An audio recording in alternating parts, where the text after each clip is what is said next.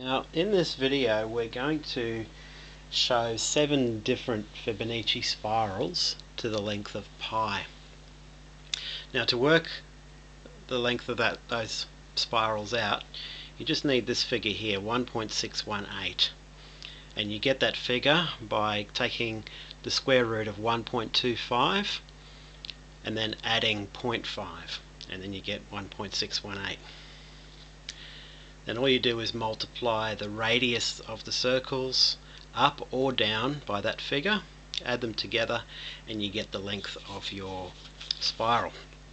So firstly we'll look at a Fibonacci spiral that is only 2 squares long. So now if this square here has the dimensions of 2, then the Fibonacci spiral from this point all the way around to this point comes to the length of pi, 3.1415. The next one is a Fibonacci spiral to the length of 3 squares. So if this square here has the dimensions of 1, then this spiral, 3 sections long, is the length of pi. The next one is a Fibonacci spiral which is 4 sections long. So 1, 2, 3, 4. This square here,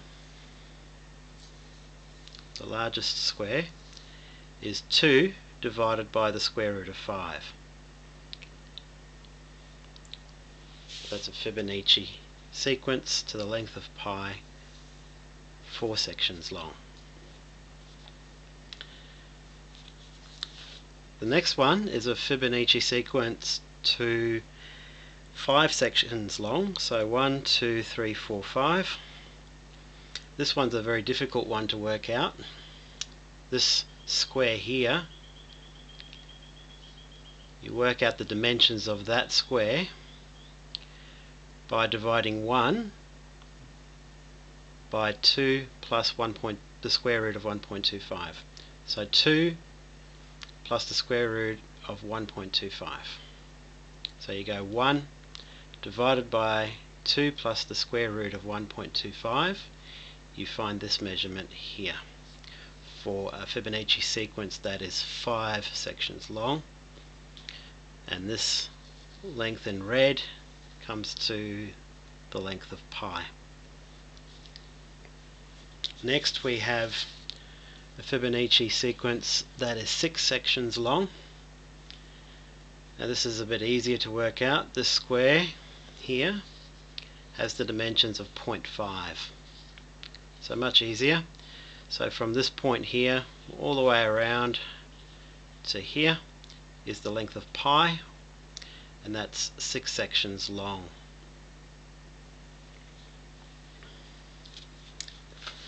The next one is 7 sections long, also a difficult one to figure out.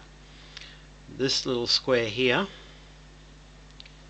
to work out the dimensions of this square, you take the square root of 5, you divide that by 3.75 plus the square root of 5, and then you divide that by 2. So again, the square root of 5 divided by 3.75 plus the square root of 5 divided by 2 gives you that radius of this circle here. So that's 1, 2, 3, 4, 5, 6, 7 sections long, and that Fibonacci spiral comes to the length of pi. Now last one, also a difficult one, this little square here. To find the dimensions of this square, you divide 4 by 3. So 4 divided by 3, divide that by the square root of 5, and divide it all by 2. That gets you that measurement there.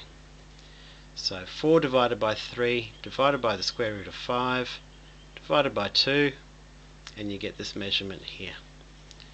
And that gives you a Fibonacci sequence 8 sections long.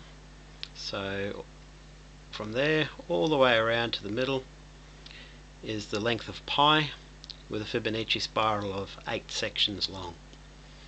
So you can see you can geometrically work out many different lengths of the Fibonacci spiral to the length of pi.